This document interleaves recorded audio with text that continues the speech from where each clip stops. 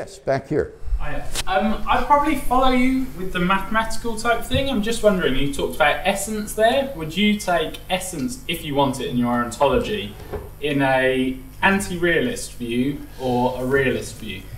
All right, this is where I have really struggled with terminology. As I said, anti-realism usually goes under the name nominalism. But as you perhaps know, nominalism is a dirty word in theology and in the history of theology. And what goes under the name of nominalism among contemporary philosophers has nothing to do with historic nominalism in theology.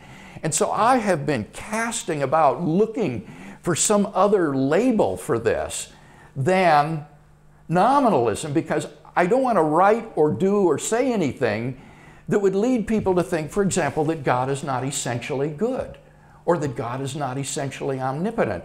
I am not a nominalist in the sense of denying that God has essential properties. Now, where I would be a nominalist would be saying, I'm not a realist about properties, but I certainly do want to affirm the truth that necessarily God is omnipotent, necessarily God is good, necessarily human beings are rational animals.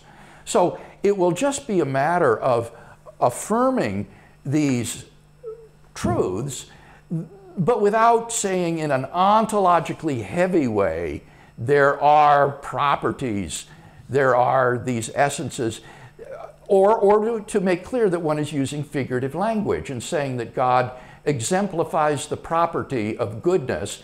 I'm speaking figuratively there. Right? I'm using the figure of speech of exemplifying a property. And that shouldn't be understood as a metaphysically literal assertion that there is this thing, this object, goodness, to which God stands in this mysterious relation of exemplification. Do you see what I mean? So that's part of the difficulty. Now, anti-realism is a good name because it contrasts so nicely with realism and a-realism. You get a nice trichotomy there. But then some postmodernist is going to come along and think you're an anti-realist about God or something of that sort. And of course, that's not what is meant. So one can only hope here that one's readers and interpreters will be sympathetic rather than malicious in how they construe what one is saying. So if I was to say that all of us exemplify humanity or have the essence of that, would you say that's just figurative speech, or a fetus exemplifies humanity? Let's drop the word just, okay? Because that's sort of pejorative. I would say, yeah, that's figurative speech, to say that you exemplify the essence of rational animality. That is a figurative way of saying that you are essentially rational and animal. And that I can say literally.